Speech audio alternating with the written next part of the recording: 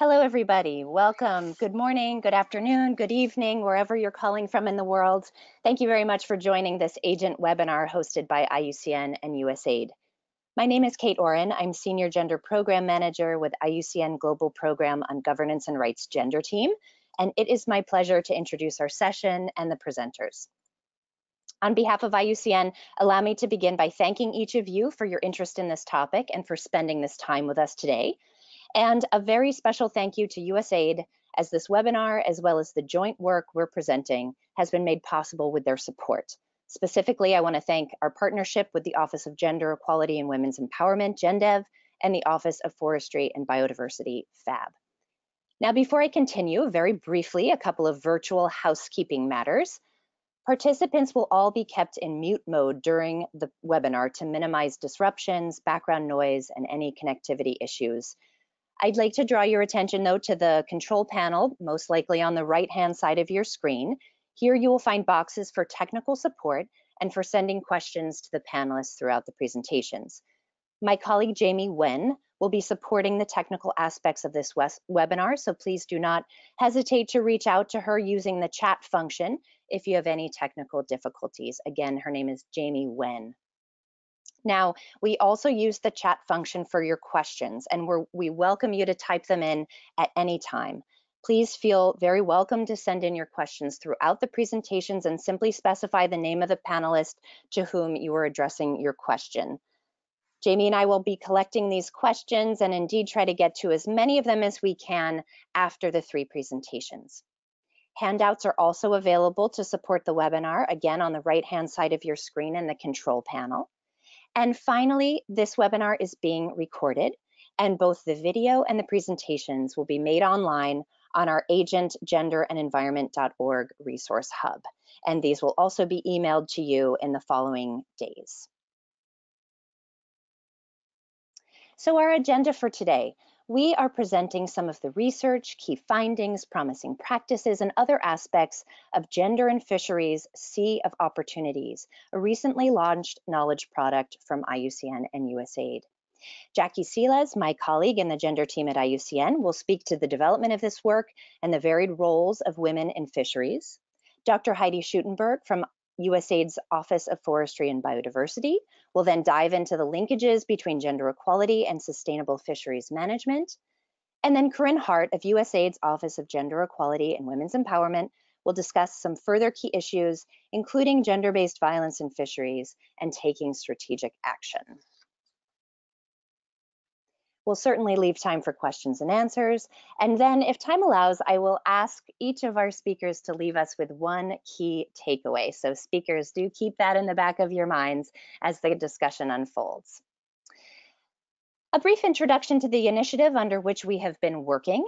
Agent Advancing Gender in the Environment is a 10-year partnership between IUCN and USAID, focused uniquely at the intersection of gender and environment issues. Agent works twofold: to increase the effectiveness of environmental programming through robust gender integration and to improve gender equality and women's empowerment outcomes across a broad range of environmental sectors, recognizing that environmental programming presents powerful opportunities for gender responsive action and results. Agent's fisheries work supports the wild-caught fisheries sector in particular to be gender responsive by filling knowledge gaps, sharing best practices, and encouraging the documentation of experiences.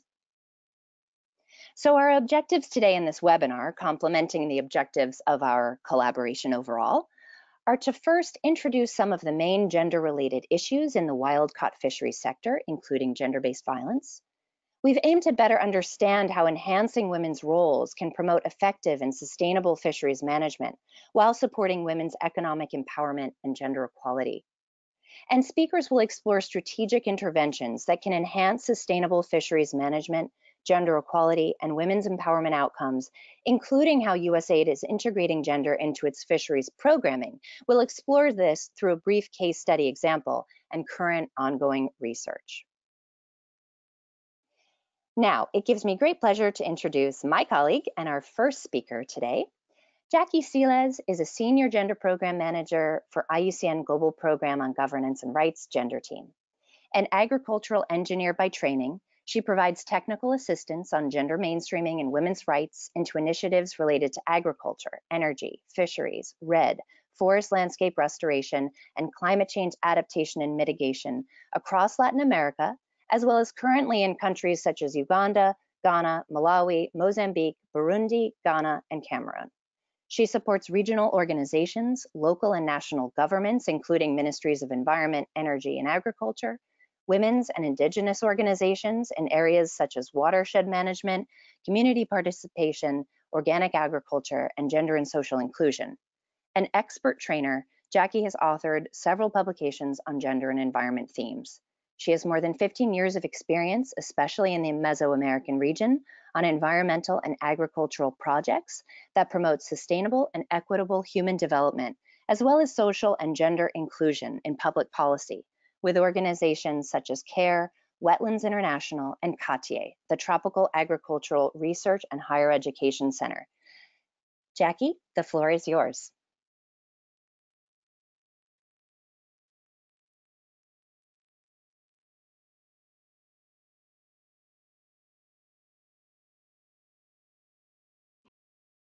Thanks, Kate, for the introduction. I would like to initiate my presentation by saying that through the agent partnership, IUCN and USAID have developed the Gender and Fisheries Sieve of Opportunities, a guidance document which outlines existing evidence and recommendations to strengthen gender integration toward improving outcomes and sustainability of fisheries, gender equality, but also women empowerment. AGEN is a 10-year program launched by USAID in 2014 and is implemented by the International Union of Conservation of Nature. The program supports existing or emerging USAID environmental efforts by first, making the case for gender integration, second, filling critical information gaps, and third, providing technical support. Recognizing women as an agent of change, valuing diverse knowledge, experience, and capacities of women and men alike, and working to bridge gender gaps, AGEN envisions a work that approaches environmental work at all levels with gender responsive policy and action. Women play an important role in fisheries. However, in practice, their role is still often not recognized or supported. Women participation in fisheries management has been also highly recognized in research and the academia. When we study the intersection between gender and wild catch fisheries, generally what we found is that research focuses on how fisheries provide opportunities for realizing gender outcomes, thereby missing the opportunity to advance in how women can uniquely provide significant sustainable conservation contributions to the fisheries sector. This gap is significant as women's empowerment activities that do not specifically promote sustainability can inevitably drive overfishing. And it also misses the opportunity to explore and exploit the ways in which women empowerment can, in a unique but effective way, contribute to sustainable fisheries management outcomes. Our guide, Genders and Fisheries as Sieve of Opportunities, therefore aims to fill this gap by showing not only the roles that women play in the sector, but also how women can benefit from fisheries while contributing to their sustainable management. The guide also addresses how fisheries present a challenge in mitigating and preventing gender-based violence. The guide was developed through an extensive literature review that we did. We also review available information of projects implemented by USAID, but also by other international organizations as FAO. We did informal interviews and numerous peer reviews by practitioners. We also gathered information from the Gender, Agriculture, and the Fisheries event that happened last year in Thailand. Now, I will walk you through some of the key findings across these four sections that you are seeing now in the slides. So let's dive into the an overview of some of the key findings that we had. Women are estimated to make up 50% of the workforce in the fishery supply chain. However, when we think about harvesting, usually fishing is often associated with the men who typically harvest fish from a vessel offshore. But in practice, men's fishing activities are heavily supported by women who play an essential role not only processing and selling, but also financing and logistically supporting fishing expeditions. A closer look of the sector, and I always say that using our gender lens, will reveal us that women and men working in fisheries typically fill distinct but complementary roles. The FAO estimates that women comprise 50% of the workforce involved in harvesting and fill 90% of the jobs in fishing processing, which include activities such as canning and gutting.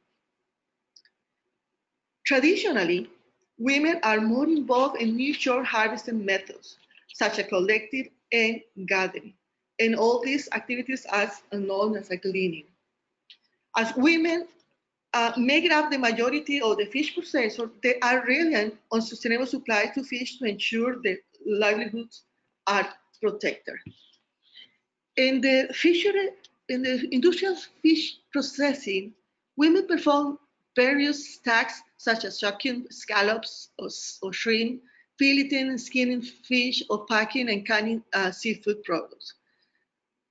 However, men dominate high-paid and more skilled and secure industrial processing jobs, such as filleting, skinning, and deboning.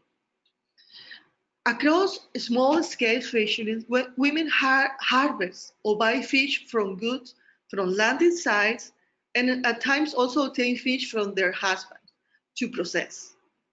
At the small scale, women process fish by drying it, smoking, salting, and also preserving fish as well as shucking and preparing mollusks and invertebrates. At the micro and small scale, women are not only typically the first buyers of fish and processors, but also market their products for sale to brokers and buyers alike. For example, in Asia, women make 60% of the seafood, market 60% of the seafood, while estimates, for example, in Western Africa, there can be as high as 80%. We can see now that in the context of marketing as with processing, sustainable fisheries are incredibly important for women. And if these fisheries are exhausted, this will have a really hard impact in their livelihoods. Marketing is also a crucial entry point for economic empowerment of women. For example, in Thailand, an OEM project helped ensure the vitality of fish stocks by helping women to focus on marketing tactics on increased wage instead of increasing the volume of sales. And changes in the marketing approach result in earning of 1,200% higher than the average Thai daily income. Though women play numerous and varied roles through fishery value chains, they tend to be absent in corporate, government, and community leadership. In 2018, IUCN research found that in the world's national fishery ministries, only 9 of the top positions, about 50%, were held by women. One of these women is the Indonesian Ministry of Marine Affairs and Fisheries, who is globally recognized as a strong leader that works to fight $1 billion pirated fishing and foreign feeds to protect Indonesian sovereignty, prosperity, and sustainability. You can find more of her story in our guide. In corporate world, recent studies show men holding 90% of the C company directorship. 55% of the cooperative sample groups are run exclusively by men, without a single woman director on the board or a board member. And in 2016, an analysis of 71 major seafood companies showed that there was one woman CEO. As a Thai union group, women hold 18% of the senior level management position and 0 board positions. Nevertheless, Dr. Daria McBain, the Thai union group director of corporate affairs and sustainability, showed that women leadership is valuable. She has shifted the company from a commodity focus toward a holistic ecosystem approach that focuses on oceans and people and the UN Sustainable Development Goal as a framework. Now, at the community level, women also face barriers when it comes to accessing leadership and decision-making roles. For example, in a province of Solomon Islands, where the land and marine tenure is inherited through patrilineal and matrilineal descent, 72% of the women interviewed for a study report that they were not included in the resource management decisions. However, at the community level, there's also good examples. Women are increasingly creating spaces for themselves through fishing organizations, through associations, to sustainably advocate for their rights, sharing the knowledge with other women, and designing, saving, and credit facilities. For example, in Thailand, the Women Network for the Defense of Fish Work Rights advances women's right to access, use, and management of the natural resources. So this is what I have to say. So I gave the opportunity to the other presenters to continue. Thanks.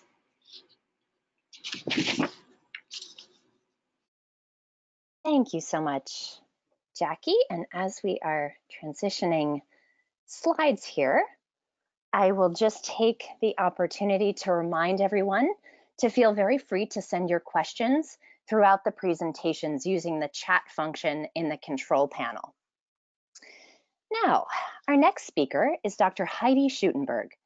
With over 20 years of experience designing, implementing, and adaptively managing projects that focus on marine conservation and natural resource management, her work focuses on strengthening the institutional arrangements for conservation, informed by key attributes of the social and ecological context in which programs are operating. Dr. Schutenberg has published over 50 books, reports, and papers. Her co-authored book, A Reef Manager's Guide to Coral Bleaching, has been used to train over 400 reef managers across 60 countries. Heidi is an avid tennis player, and she's always looking for opportunities to see her favorite fish, the bumphead parrotfish. Heidi, the floor is yours.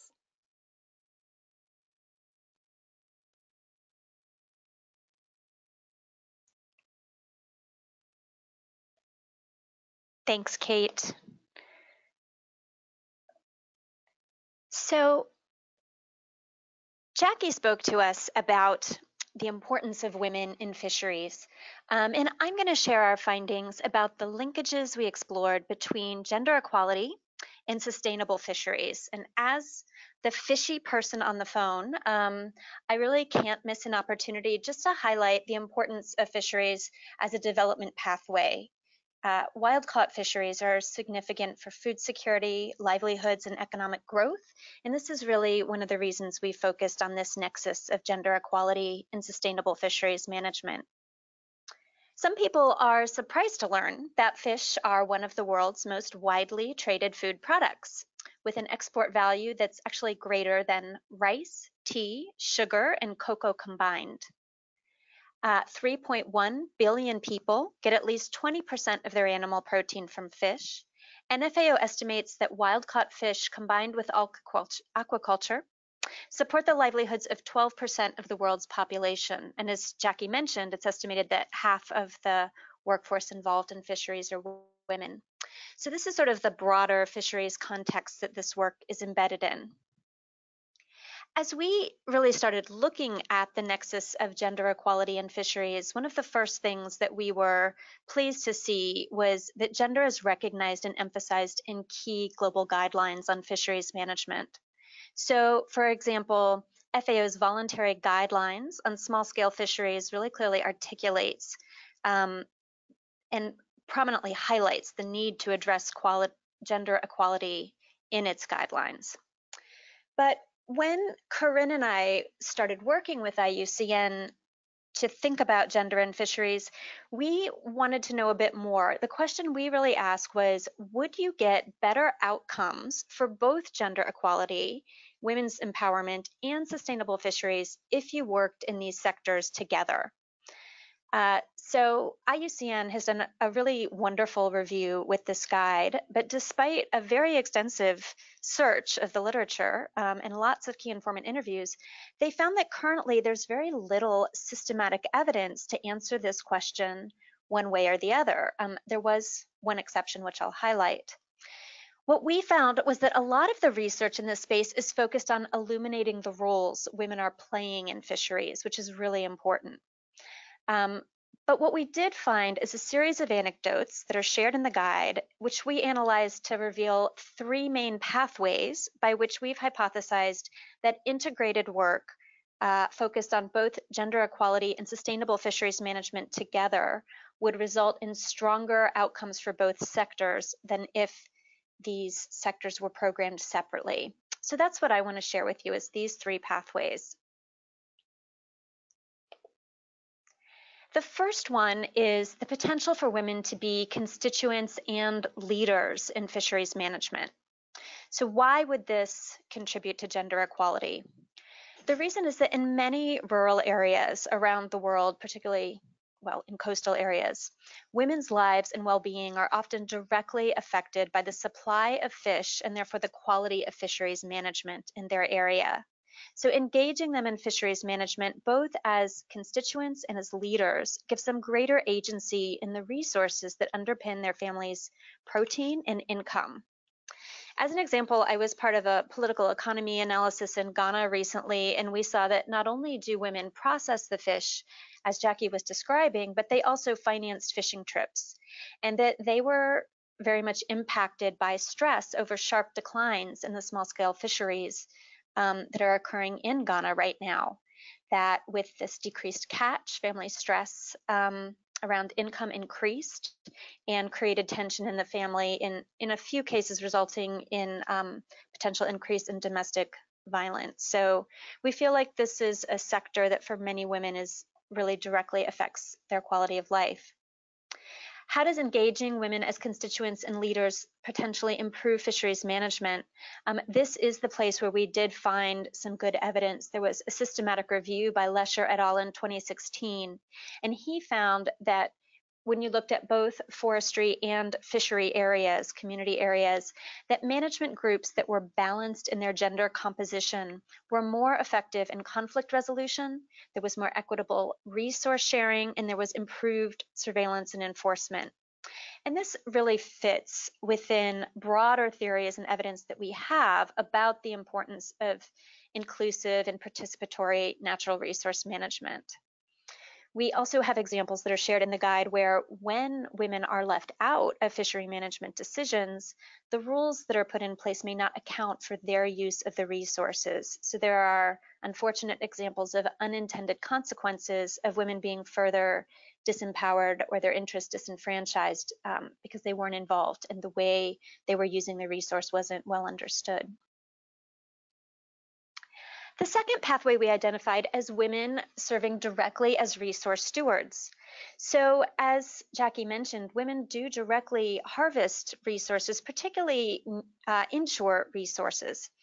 And in many cases, these nursery areas are mangrove areas or the types of habitats that are really important for the finfish that men are catching offshore. So where women can be directly empowered to serve as resource stewards, it gives them direct control over the resources that underpin their livelihoods, and it can also improve fisheries management, both for the resources they're harvesting and for other fish offshore that depend on those inshore resources. And I just want to give you one of my favorite examples here, which is in Gambia. It's called the TRY, Women's Oyster Association. And this was a USAID funded project which won the UNDP Equator Prize. And what happened was they managed to, for the first time, clearly designate resource management rights to a group of about 500 women. These were middle-aged women, many of them widowed, without a lot of education and a lot of other opportunities. But by working with them where they had clear resource tenure, they were able to implement a co-management plan and put in place a closed season where they only harvested oysters certain times of year. And the oysters grew much bigger with the benefit of this closed season. And that combined with improved processing techniques and improved skills and access to finance really improved the livelihoods both of these women, but also of these oyster fisheries. And in the process, these women replanted 34 hectares of mangrove area, which was of great benefit to the ecosystems overall. And finally, the last pathway we identified is the role that women play in seafood supply chains. And as Jackie mentioned, this is one of the areas with which women are most associated. So a lot of work has focused on engaging women in this part of the value chain. So how does this improve gender equality and sustainable fisheries management? I think this is one of the places it's easiest to see that interlinkage because you really get a very nice win-win. And to explain the opportunity, I want to share something that I heard the Minister of Fisheries for the Seychelles talk about at a World Bank meeting recently. The Seychelles is a very ocean-oriented economy, and he noted that. He said, the ocean is our economy and the future. But it's not going to sustain us by catching more fish. There aren't more fish to catch. It's going to happen by increasing the value we get while maintaining or reducing our catch.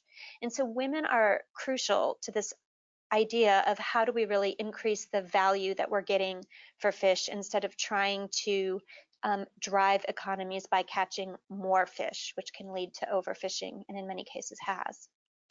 So directly improving the value of fishery products that women sell improves their sense of agency, their decision making, and their access to resources. And when combining that with good fisheries management, this market-driven approach can be a key leverage point for reforming fisheries. For example, when women have the right training and tools, they can be discerning in which fish they purchase, being sure to favor legally caught fish and fish that are larger and will be more valuable. And similarly, when women aren't involved in fisheries management, they can themselves drive demand for fish that isn't sustainable and drives overfishing.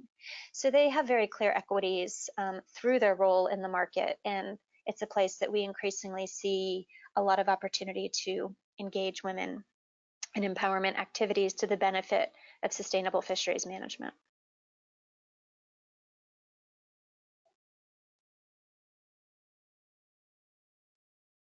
So with that, I would like to pass it to my colleague, Corinne.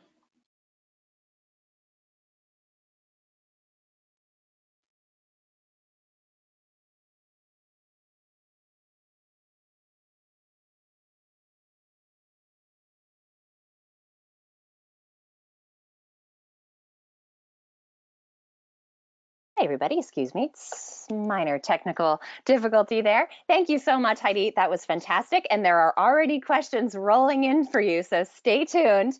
Our third speaker is Corinne Hart, the Senior Advisor for Gender and Environment in the Office of Gender Equality and Women's Empowerment, GenDev, at USAID.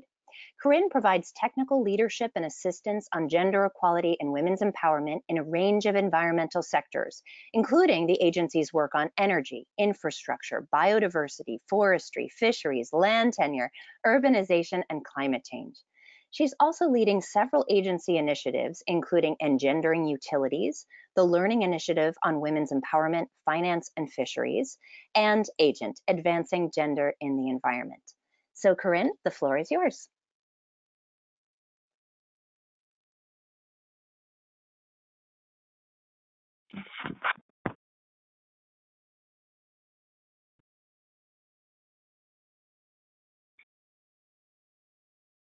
Hi, thanks all. Thanks, Kate, for that introduction. So I'm going to talk a little bit about some of the other issues that come up in fisheries that are of a concern from a gender perspective. First, talking about gender-based violence and fishing communities, and how some of the research that we reviewed really demonstrated that this is a specific concern when thinking about gender equality in fisheries. For example, we saw that through some of the research that rates can be 4 to 14 times higher than national averages for HIV infection in fishing communities. And this can be for a couple of different reasons. GBV, gender-based violence in particular, can persist due to social and structural inequalities that exist in fishing communities, and this can create vulnerable conditions. So, for example, women can lack an access to fisheries resources. There can be shifting social and power dynamics regarding different roles, gender-differentiated roles in fisheries. And, of course, there is this increased risk of HIV/AIDS in fishing communities, which is particularly an issue for women. The lack of access to fisheries resources, for example, the reason that can be a driver of gender-based violence is that sex can be coerced in exchange for access to those fisheries resources. And as Heidi mentioned, women in coastal communities can be incredibly reliant on fisheries resources in order for their livelihoods and overall health. And so in order to be able to access those resources in a fair and equitable way, it's something that's of a great concern when you're thinking about a gender perspective with fisheries work. Another key issue in fisheries that can really exacerbate GBV is that there are characteristics within these communities that can include negative peer pressure among men associated with strong group identity and social isolation or marginalization, which can result from the stark gender divisions of labor when you see men, for example, being away for very long periods of time during fishing trips and visiting communities as they're fishing that are not their home communities. We've also seen that some programs have been focusing on ways to address ways that men perceive their roles and place in society to offer positive ideas about masculinity. So there were a few examples where we saw that projects were trying to directly address gender-based violence. And as I said, HIV rates can be higher in fishing communities, and it's often higher among women than men. And this is, again, in part due to women's diminished bargaining power, their lack of income, food insecurity, and other considerations that can lead to risky practices such as being coerced for sex for fish. One of the things that we really wanted to do in this guide, A Sea of Opportunities, was to not just share the research and the findings from this global review, but really make recommendations to practitioners who are trying to address gender equality and women's empowerment issues in their programming. From pulling out the examples of what we've seen work in the research and the literature that we reviewed, and really putting in a concrete recommendation section. So what you'll see in the guide is that we've recommended concrete interventions that can increase gender equality and women's empowerment in the fishery sector. But really first, we recommend that all practitioners and people designing these projects with a sustainable fisheries management lens really do 3 sort of analytical steps in action planning before they decide on their interventions. So for example, we have highlighted that we recommend that you conduct a gender analysis, create a gender action plan, and you develop a results chain. And this is really important when thinking strategically about the interventions that you're going to select, to make sure that they are actually tied to the situation and the context with which you're working. And the results chain helps you ensure that the steps that you're taking have a logical and rational flow to ensuring the biodiversity impact that you're trying to have. Also in the document, we have sample interventions with accompanying resources and recommendations so that project designers can use these various can use these tools with various types of stakeholders to help them understand why the project is selecting certain interventions and is prioritizing and funding certain interventions that are going to promote gender equality and women's empowerment, ideally with the end goal of also strengthening the sustainable fisheries management outcomes. So in the guide, you'll find a table of strategic interventions that have the interventions, the description, as well as resources and tools that are linked to the different types of interventions so that practitioners can learn how to design and implement these types of interventions effectively.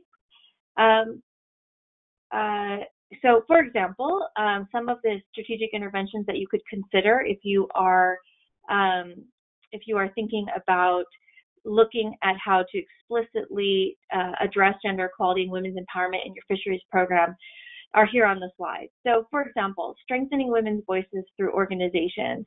What we saw time and time again in the research and the project examples that we reviewed is that women's organizations have the potential to benefit women in fisheries by enabling them to work collectively to promote access to the resources, finance, technology, and equipment. So helping women to organize can strengthen their ability to demand this type of equitable access, as well as amplify their voices in advocating for sustainable fisheries management and improving their own working conditions. These types of associations, these women's groups, are also often effective in improving women's business and negotiating skills and increasing confidence and leadership. So for example, in a project that we saw in Tunisia showed that women clam collectors with low bargaining power were able to improve their conditions and earn 22% more income when they worked together by forming an association. So really thinking carefully about whether or not organizing women into a collective group is a critical way for those women to amplify their voices and be part of the sustainable fisheries management solution is something that we would encourage practitioners to think about. Also, of course, we believe that you should be strengthening women's leadership and providing opportunities for women to participate in leadership roles, particularly as you want them to become powerful constituents in sustainable fisheries management. Resource tenure is obviously a critical component to ensuring that women have equitable access to the fisheries resources that are available in the community, and then also it helps women play the role of being able to promote sustainable fisheries management when they actually have control over the resources themselves. Increasing financial tools and access to finance is something that came up time and time again, where specific financial tools are needed to meet women fisher folks' diverse and differentiated needs in the fishery sector, because women need access to finance to promote a more sustainable value chain. So for example, some of the projects that we reviewed show that women who received credit to support their fishery-related enterprise reported their increased incomes, which they used to purchase household appliances, pay school fees, and reinvest in their businesses. Of course, we also found that one of the key strategic interventions for women's empowerment in particular was helping women to understand how to add value to their fish products. So interventions that improve the efficiency of activities associated with fish products between the time the fish are harvested and the time the final product is delivered to the customer can result in economic, safety, and health benefits. For example, we saw and reviewed a project in Cote d'Ivoire where a new oven system that doubled as a dryer and storage unit reduced losses and delivered safer and better quality fish with both higher rates of return and improved health outcomes for women. And then also improving marketing and sales skills. Interventions to improve women's livelihoods through better marketing of fisheries products should be designed to address the barriers that women face in entering markets and the tools and skills they need to be successful, while also ensuring the vitality of fish stocks.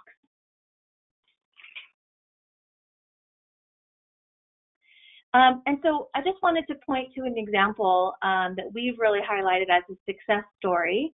And this is a project that USAID has been supporting called the Sustainable Fisheries Management Project, SSMP, in Ghana.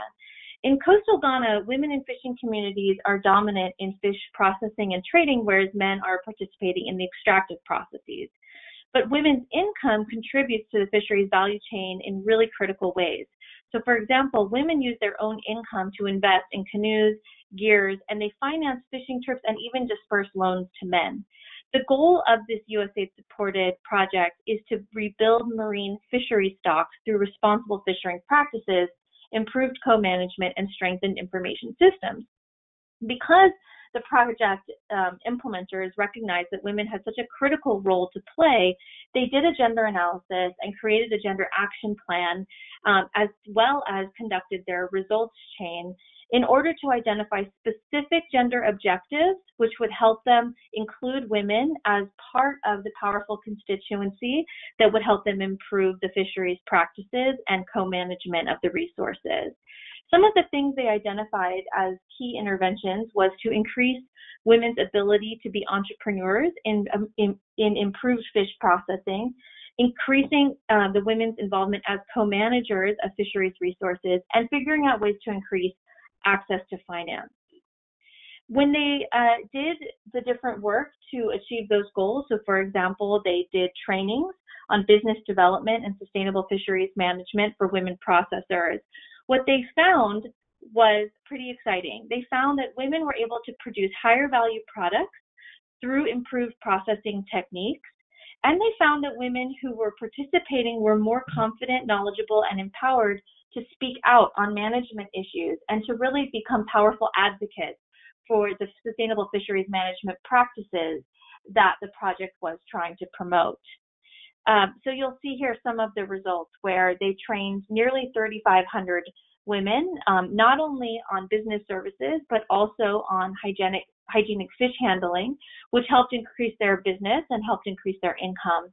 And we actually saw in this project also that there were new policies that were created, like, for example, the Fisheries Ministry actually adopted a gender mainstreaming anti-child trafficking strategy, which really helped identify specific ways the government could engage to promote gender equality and women's empowerment in the community. I want to transition just quickly and end the presentation by really just giving you a snapshot of the next steps that we're taking after these after we've released this report. So as Heidi mentioned, we were really hoping that this global review would be able to pull out really concrete data that showed that women's empowerment and gender equality interventions had concrete sustainable fisheries management outcomes. But what we found through this global review was that while there were, of course, as Heidi mentioned, there was some research that directly showed that women's empowerment and gender equality is a strong entry point. Fisheries are a strong entry point for achieving those outcomes. We were not as successful as finding the reverse, where sustainable fisheries management outcomes were directly impacted by gender equality and women's empowerment outcomes. We also found that access to finance was a thread that was consistent throughout all of the projects where women's empowerment and gender equality issues were coming up. So we've launched, USAID has launched this learning initiative, the Learning Initiative on Women's Empowerment, Access to Finance, and Sustainable Fisheries. And we are going to be piloting approaches in several USAID-funded sites where we will be incorporating access to financial services and women's economic empowerment interventions into fisheries programs. We're doing this in Ghana, Indonesia, the Philippines, and we're looking at doing retrospective lookbacks in 2 project sites in Malawi and Bangladesh. And the idea is to provide some funding to do pilot interventions where we can investigate how fisheries, where we can investigate under which conditions women's empowerment interventions would actually improve fisheries management outcomes. And we're looking at different types of interventions, like where Heidi had mentioned the different pathways: women as stewards, women as constituents and leaders, women as through their role in the market. And likewise, we'll be collecting data as well on how fisheries are a key entry point for women's economic empowerment, hopefully to build the evidence base in that area as well. And this aligns with several different USAID priority policies and initiatives, including the newly launched Women's Global Development and Prosperity Initiative, which is focusing USAID and prioritizing USAID's work on women's economic empowerment. It also helps promote and helps USAID meet its mandates around the gender equality and female empowerment policy, as well as our agency-wide biodiversity policy. So we hope to be collecting this evidence over the next year and then sharing it widely. And as we collect this evidence, we will hopefully be able to open the Learning Initiative up to other partners and other projects that want to be able to do similar types of data collection and research to help build the evidence base and really demonstrate through rigorous research that women's empowerment and gender equality is not just a nice thing to do. It's something that's actually critical for achieving biodiversity outcomes and making sure that sustainable fisheries management outcomes that are targets of these projects are met, because we truly believe that if you leave half of the community behind, you won't be as successful. Thank you. Back to you, Kate. Thank you so much, Corinne. Fantastic. Okay, so that brings us to the conclusion of our 3 presentations. We have about 10 minutes left, and we have some really interesting questions coming in. So thank you all very much for your active engagement. I have a couple of questions here geared towards Heidi. So I'm going to ask you, Heidi, to unmute yourself and get ready to chime in. And actually, Jackie and Corinne, please feel free to unmute yourselves as well, and we can have slightly informal last 10 minutes here where we chime in and field these questions together. So Heidi, 2 questions for you. Somebody has asked, the cases that do exist demonstrating the linkages between gender equality and better sustainability outcomes, why do you think there are actually so few cases? And what are the obstacles to addressing this knowledge gap? That's the first question, around what are our obstacles to filling this knowledge gap, even maybe better understanding this knowledge gap. And then the second question for you, Heidi, is can you elaborate a bit more on why fisheries management implementation or enforcement was actually more effective and created increased benefits overall when women were or are involved to a higher degree? Yeah, thanks for those great questions. So on the first one about knowledge gap, I can only speculate. I think there's a few things. I think first, it has just been an important first step for the research to do what it's been doing, which is to really surface that women are not invisible in fisheries, although people tend to think of fisheries and think of men on fishing boats, as Jackie mentioned, that women are very dominant in the sector, likely 50% of the folks involved. So I think that was just sort of an important first focus. I also think we did find a range of anecdotes, but it's an issue that you see in, I think, a number of areas of scientific endeavor where the extent to which people are measuring systematically to understand this question of, do you get stronger fisheries management outcomes when women are more involved, and is fisheries a good entry point for women's economic empowerment? I'm just not sure those have been the research questions that have been posed and answered in a methodical way. So I think where we are in this trajectory is having a good set of examples that gives us a strong theoretical basis for now doing some better management, which, as Corinne mentioned, we're starting to do in USAID through our learning initiative, and we're happy to share more information about that, sort of the theory of change that we're using and what we're measuring and how. If others are interested in this type of work, please reach out to us. In terms of the question of why is it that you would get better fishery management outcomes if women are involved, I think there's a number of answers to that. If you look at the systematic review by Lesher, that really found that women work in ways that are complementary to men. They bring different approaches to conflict resolution, different approaches towards the importance of an equitable sharing of resources. And so they really noted that the way women solve problems is an asset and a benefit when they're brought into fishery management or forestry management discussions. I think at even a more basic level, as Corinne mentioned, there's a math element here that if you're missing out on 50% of the people who are impacted by fishery management decisions, you're not going to have an accurate reflection of the demand for good sustainable fisheries management, and you're not going to have the support of the constituency that you need to understand and be behind changes in resource use.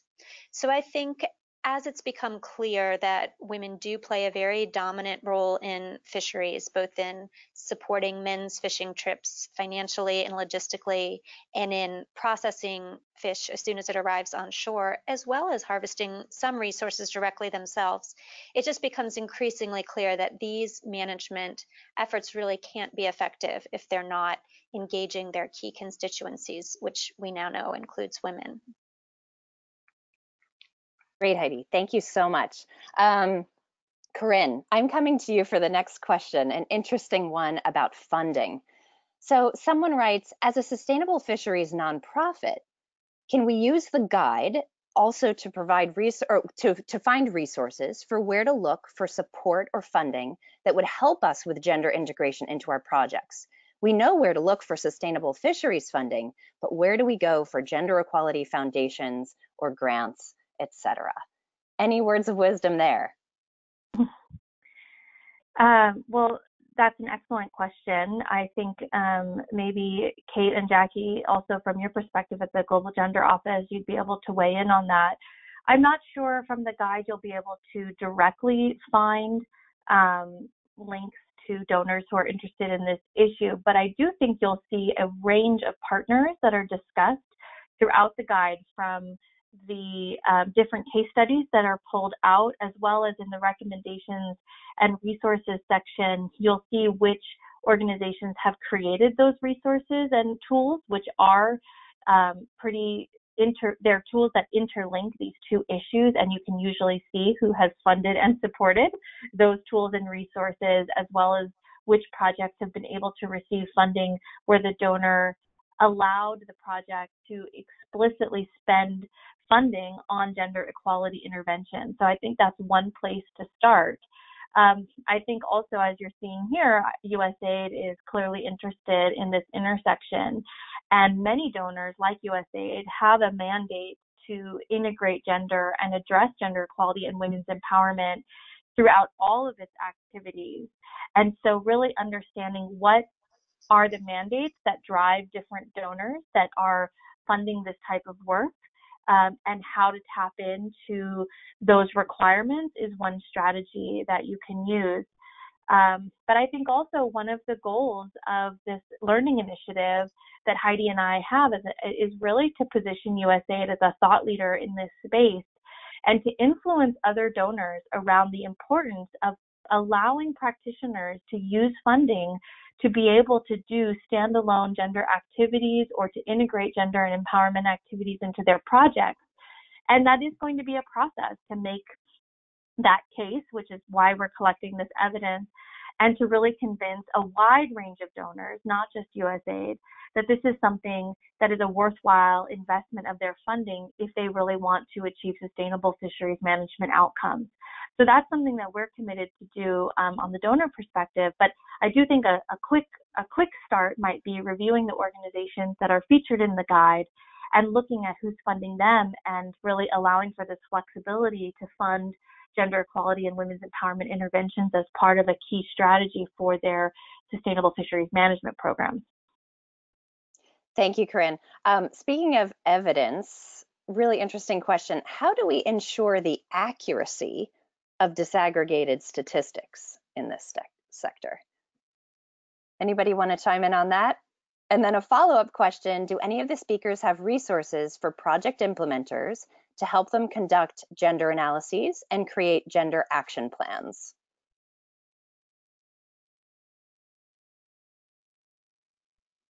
Jackie, maybe you want to start? Hi, Kate. I would like to comment a little bit on some of the questions. Please. In relation to the first one about the gap of information, I think one thing that will help us to gather more information is that actually the projects develop indicators that link the women empowerment and better sustainable management of fisheries. So that will make the projects to start gathering information about this link, and that will help us, to start building the evidence. And in relation with the donors, I think the document that we have developed provide really good information that can help us to approach to a donor to really show the importance of having women and men fully participating in fisheries management, but also showing the evidence of the gap that we are having, and how it will be important for them to provide funds so we can develop projects. Thank you, Jackie. Great. Okay, we're right at the hour, everybody. So I see there are still quite a number of participants on the line. So I'm going to go around and ask the speakers for their one key takeaway in 30 seconds or less. If there's one thing you want people to walk away from this webinar knowing, following up on, engaging in action, what would it be? And let's go in reverse order. Corinne, can I ask you to start? Sure, yes. I think this kind of speaks to the answer that Heidi just gave, and I think it's a key takeaway for all of us who've been engaged in this project, that when we recently attended the Gender and Aquacultures and Fisheries Conference, which is sort of the global convening of practitioners and researchers thinking about gender and fisheries, we found that there was so much robust research being presented on the role of women in fisheries. And really helping to reduce the invisibility that women face in the fisheries sector, whereby people do not necessarily recognize that they play a critical role. That we were surprised that there was not more research coming out looking at the direct connection between gender equality interventions and sustainable fisheries management outcomes. And I think it was a real eye-opener to see that, while it may be obvious to some of us, especially as gender specialists and experts thinking about these issues, this can be an obvious connection, that there is a lot of work to be done to build this evidence base, and that there's still work to be done even to convince practitioners, donors, implementers, and researchers that women have a critical role to play in fisheries, that they are there in the communities, and while they may not always be out on boats, they are doing many other things that are critical to the survival of the fisheries and for these livelihoods and these households.